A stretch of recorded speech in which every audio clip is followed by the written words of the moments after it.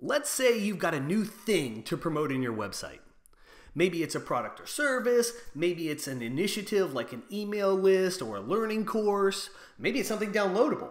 Whatever it is, it's definitely a thing. And it's not just a basic thing either, it's a substantial thing, something that you really want your visitors to kind of be able to wrap their arms around. So the question is, how do you draw attention to this thing on your website? Like, to me, it just doesn't feel right if we present this with just a basic link. What we're linking to is too substantial, it's too important. It needs something more than just a basic link. And so how can we make it clear to visitors that this thing we're presenting them is substantial and not just some basic information that they maybe don't need to pay too much attention to? Furthermore, how can we create anticipation and set expectations with our audience so that they know what they're about to get into when they click on one of our substantial links? So how do we do this? What's the best way to present these items to our audience? These are the questions I'm going to answer for you in this video, and I'm going to do so using one of my favorite tools, something called focus cards. It's the ultimate way to present a thing on the internet. All right? Strap in. Let's check this out. All right. We are looking at one of my websites, and specifically it's a sales page for a product called Focus. Focus is a big product. It is substantial. There's a lot going on. It's got tons of features. It's got tons of information, tons of documentation. There's over 100 videos that I've done around this. If you buy Focus, you get access to forums. There's a lot going on here. This is not just like a basic thing I'd link you to and say, oh, here you go, have a good day. No, Focus is substantial, and if I'm going to link you to Focus, I'm going to need to do a little better than just a link in the middle of a sentence or something like that. I need something that I can use to convey the information you need before you click through so you know what you're about to look at. I've got another product similar to that as well. It's called the Golden Ratio Typography Calculator. I've got multiple modes on this thing. I've got a calculator for adding typography to your emails, email newsletters. I've got a style guide. I mean, there's a lot going on here as well. This is not just a basic link kind of thing, right? This is a substantial thing that I would want you to have some idea about before I send you over to this page. Okay? How can we present links to big substantial things like this in a way that really gets our audience anticipation, fills them with anticipation, makes them want to click through, and also gives them an idea about what they're likely to find when they land on your page? Well, like I said, we're going to use focus cards to do that, and I'll show you a couple of examples here. This is my personal website, a little snippet from it, and we can see here I've got a focus card. A card consists of an image and then some text. Okay, that's the basic construction of a card. The most basic type of card is an image at the top and some text underneath. You can have a little title and subtitle in here, but these are just some basic ones. This one's got a list, this one's got some text. But my focus card, I tell you some things about Focus. You can kind of get an idea about what to expect. It's a WordPress theme. It's got great presentation styles. It will conquer responsive design for you. It eliminates page builders. Okay, now you know what you're likely to find when you check out Focus. Same thing goes for the Golden Ratio Typography Calculator. I describe what you're likely to find there. I get you a little bit excited for what you're about to see. It's like magic. And then maybe you click through and go check this thing out. But this to me feels a lot better than presenting like these links up here within the copy. It's just never, it doesn't hit the same way. It doesn't look like a thing. It doesn't look like something I could buy. It doesn't look tangible. These cards help give a tangible and digestible quality to information you're presenting. Like I see, because of the way this presented, that Focus is a thing. I can tell that Golden Ratio Typography is also a thing. I'm not so sure about this. This looks like links to some pages and just information. It hits different. That's the bottom line. So I use these things liberally, and I think you should do this as well. Anytime you want to present something that is substantial and not just like, you know, a basic vanilla link on the internet. Here's my DIY Themes homepage. I use a card to introduce an email list, and there's a sign-up form right here, so you can go ahead and do that. I also introduce Focus in the same way, give you some bullet points you can use as references, things that might appeal to you, and then you go to the sales page and reinforce them, and you're like, ah, Focus does what I need, I'm gonna buy it. I also use cards to present add-on components that you can buy, focus cards being one of them. Got a little inception here. I'm using a focus card to present focus cards. These cards also have titles, whereas the previous ones I showed you did not. I've got buttons here at the bottom. You can use any elements you want inside your cards, but as a full presentation, this looks like its own tangible little thing. It's great. Got another example. Here's a single card presented after an article on my site. This one is designed to get you to opt into my email list. Got another example, a premium subscription product here. So this is your intro to that, and then you go to the sales page. And then I've also got another email opt-in form over here, right there on the home page. Simple stuff, pretty cool. So I showed you this motif. We've got 2 cards presented across. I also showed you the single card here. Cards are really flexible. You can go up to 4 wide on a desktop display. I'll show you all of those. Here's one with 3 wide. And notice these cards are image only, so they don't have any text underneath. But focus cards makes it really easy to present things side by side like this. And then it works in a responsive environment as well. I'll show you that. So if we look at this in a responsive viewport, we can see that these things will sort of self-arrange based on how much space we have in the viewport, and then when it gets really small, they just stack on top of one another. But energetically, this hits the same way, this presentation. So cards are really useful for that. When you want to present something side by side, it's not that easy to just create your own new element and have that work. You would need to add some CSS to your website, add some custom HTML also, and that would have to work with the CSS. That's a pretty technical thing to undertake. So it's beautiful that cards allow you to present them up to 4 across in a grid, and it just works. All your responsive stuff just works. It all just works.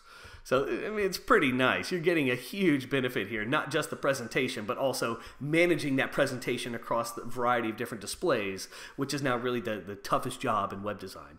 Let's look at some more of these cards. Here is another website. This is not mine, but this is a great use of cards. Notice how these are very simple. They're using a card title on each one to showcase the juiciest bit of information, how much money these people made on each of these deals. The card images, also very clever here. They suggest that there is a playable video associated with this thing. And lo and behold, on the page you get to, there is a clickable video and a bunch more information. This is a great way to use cards. Also notice using them in a 3 across grid. All right, let's keep rolling. Let's look at a 4 across example. I've got this from my own documentation for cards. If you have small bits of information, perhaps you have enough real estate to do this kind of 4 across grid display of cards. But as you can see, again, we've got a little image at the top and then some supplementary text underneath. This is the essence of cards, and you also have different display styles, of course. But this is the essence of cards, and this is why they're so useful. They are modular in that you can put them into any environment, and whether you're on a little screen or a big screen, it all kind of works the same way. It visually feels about the same. And it's a really clear way to present, like I said, a thing and differentiate it from another thing. Like obviously standard and soft are different here. Obviously focus and golden ratio typography are different things. Each one is its own thing, but each one also seems substantial because of the way focus cards, the presentation works. One question I get from time to time is, well, it's kind of a pushback question here. It's like, well, why do I really need focus cards? There's other ways to draw attention to things on websites, and that's absolutely true. Let's look at the most common form of drawing attention on websites for the last 15, 20 years, and that has been the use of something called a banner. Let's look at a banner. Here is a banner right up here at the top. So you got this yellow bar. So these do work. It depends, especially depends on the type of traffic you get and how your traffic gets to your website. If you have a lot of repeat visitors, this type of thing works for a very short time. If you have a lot of new visitors, this thing will work over a much longer time. But also, whenever you present things like this, there is some element of banner blindness that goes along with this because so many other websites use this same motif to present some obnoxious stuff to you. Generally stuff that makes them money that you're maybe interested in, but maybe not, right? And so when people use things in disingenuous ways or ways that aren't completely above board, people end up associating that with negatives and end up just becoming blind to it. They're like, I know to avoid this. This is going to be a crappy link, take me to some crappy destination. It's something I don't care about.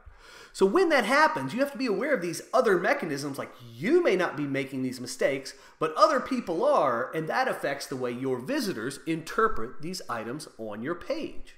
Focus cards are a great way to abandon this banner motif, things that don't necessarily work or that get poisoned by other people's usage of them.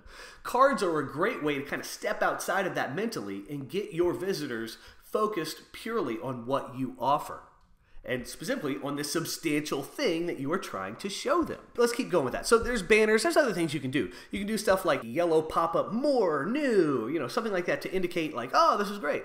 So here's a website that, it's kind of a joke, but here's a website that's been known for doing that for a long time. It's called Ling's Cars. So you've got flashing lightning bolt, the car hops up and down, the price tags are always presenting these loud yellow stickers. We got blinking things. This site's known for having loud stuff that just hollers at you to like pay attention to me. But these types of elements, we kind of, on the whole, think of them as being really obnoxious and not that useful. Like when there's so much information density like this and everything is calling at me with movement and flashing and blinking and all this stuff, when all that's happening, I'm getting information overload. I don't actually want to look at the specifics of any of these things because I'm exhausted from looking at this. Like, it's just too much information to parse. So we don't want to get into that boat when we are advertising these substantial things on our site. But what we do want to do is use these professional looking and much more subtle impact focus cards because they make it clear that a thing is a thing and you need to look at this thing. They're really easy to create. They're really easy to output in the way that you want as a standalone card or 2 across, 3 across, 4 across type grids. You can do all that stuff. It's very easy.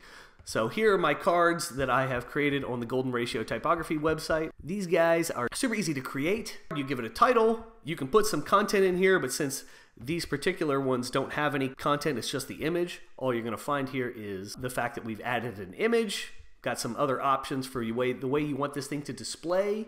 You can define a link. So when somebody clicks on it, it goes to this URL on your website or to an external website. There's no limits here. You can add other details so you can design all your cards exactly how you want, but you don't need to design anything.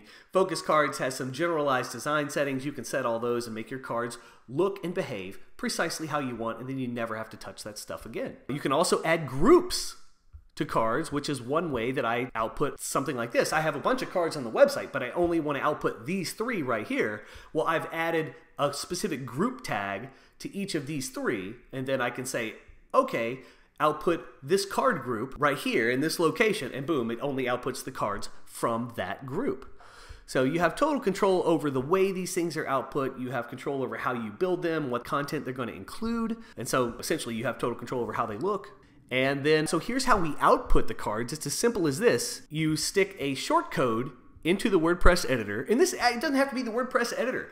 Anywhere in WordPress that accepts a shortcode, you can drop some cards. You can drop a card shortcode to output a single card, or you can drop a card group shortcode to output a grid of cards, and then you specify what kind of grid you would like.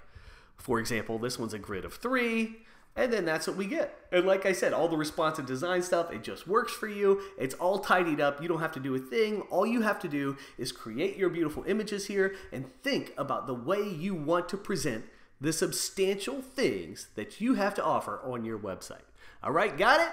You need focus cards. This is the best way to present things on your website right now and moving forward. This is it. Cards are the answer you've been waiting for. You need to add these to your website repertoire today. See you in the next video.